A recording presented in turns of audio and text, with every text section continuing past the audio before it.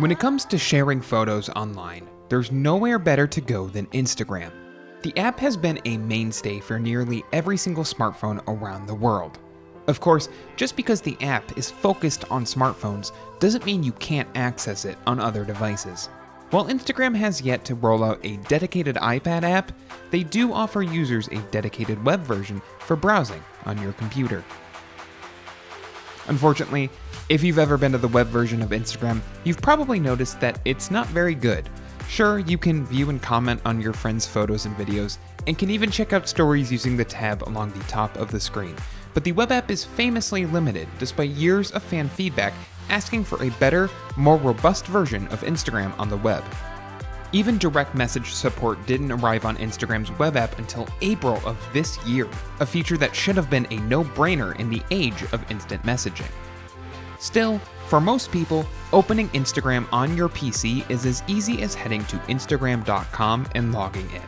You can browse, watch Instagram stories, search for users and trends, check your notifications, and do most of the things you would want in a dedicated Instagram app. There are some limitations, however. There's some small factors like easily switching accounts that remain disabled on the web, but the biggest problem is the lack of posting.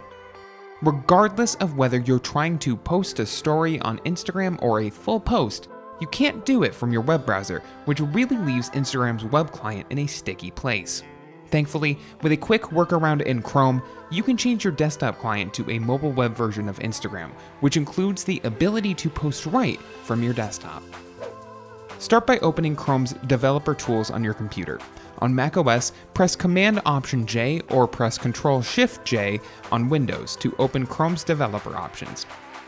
In that developer console, look for a small phone and tablet icon next to the Elements tab and click it. This transitions Instagram into a mobile web view. Refresh the page to make sure that Instagram properly loads the toolbar along the bottom of the screen, and you'll be ready to either post a story or a full post from Instagram. When you're done using this mobile view, just close out the developer console to return to the standard version of the app.